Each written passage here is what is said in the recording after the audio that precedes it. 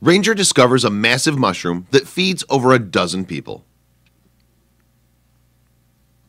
Whether they're used in pizza, in your pasta, or as a meat substitute, mushrooms are an undeniably versatile food. That said, from portobello to shiitake, not all mushrooms are created equal, and that might even be an understatement. Recently, while walking through the countryside of Falkirk, Scotland, a park ranger came across something that completely stunned her and her colleagues. She knew it was some kind of mushroom, but she'd never seen anything like it before. Still, that didn't stop her from trying to feed it to her coworkers. Chefs and foodies alike often treasure mushrooms for their myriad uses in the kitchen. They perfectly complement pasta dishes and pizzas, and certain shrooms even work as the perfect meat substitute for vegetarian meals. Furthermore, mushrooms come in all sorts of different shapes, sizes, and colors. Like snowflakes, no two are alike. There are portobellos, chanterelles, shiitakes, button, oysters, and more. Still, few compare to what was recently discovered in Falkirk, Scotland. Park ranger Fiona Wishart was out walking the Scottish countryside when she stumbled upon an odd and giant discovery. She realized it was a mushroom, but it was so large and heavy that no one believed it could possibly be real.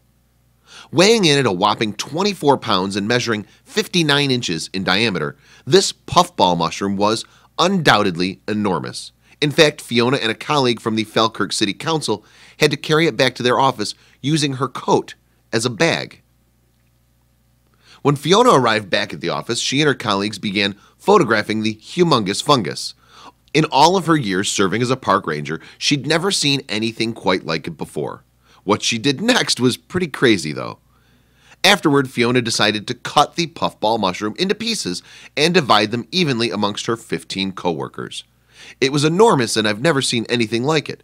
I picked it up but couldn't carry it to the car. It was just like an awkward big ball, she said in an interview.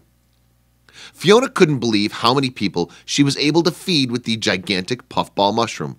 Nevertheless, she was excited by her rare find. It was shared out among 15 people in our office, who ate it dipped in bread and fried it that night, she said.